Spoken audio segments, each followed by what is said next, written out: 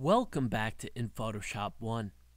In case you were not aware, you can create your own Photoshop brushes within Photoshop.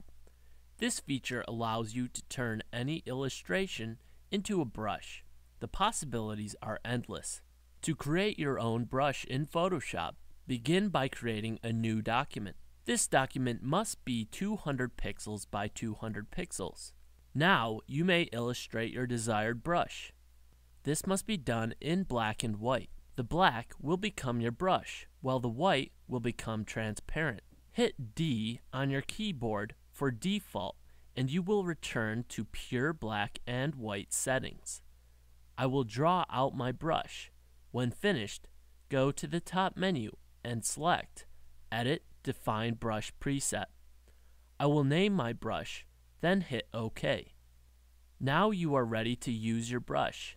Create a new document and paint away. Your most recently made brush should automatically be selected when using your brush tool.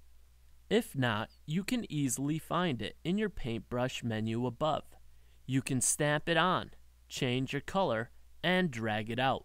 For different effects, you may go to the top menu and in your paintbrush menu select the brush mode. I will select hard light. I can again change my color with this selection. I can also select divide. Feel free to play with these different modes. In addition to the modes of my paintbrush, I can also adjust the size of my brush. For more adjustments, I can select the brush panel. I will adjust the spacing of my brush. Down and to the left in this panel, there will be a live preview of your settings. Now when I click and drag, my brush will be further spaced. I can even adjust the angle of my brush and flip it on the X and Y axes if I so choose. Flow will control the opacity of my brush. If you are using a bamboo pen, Wacom tablet, or a similar product of that nature, you are also given the option to allow pressure to dictate the size of your brush. Have fun creating your own brushes in Photoshop. As always, thanks for watching.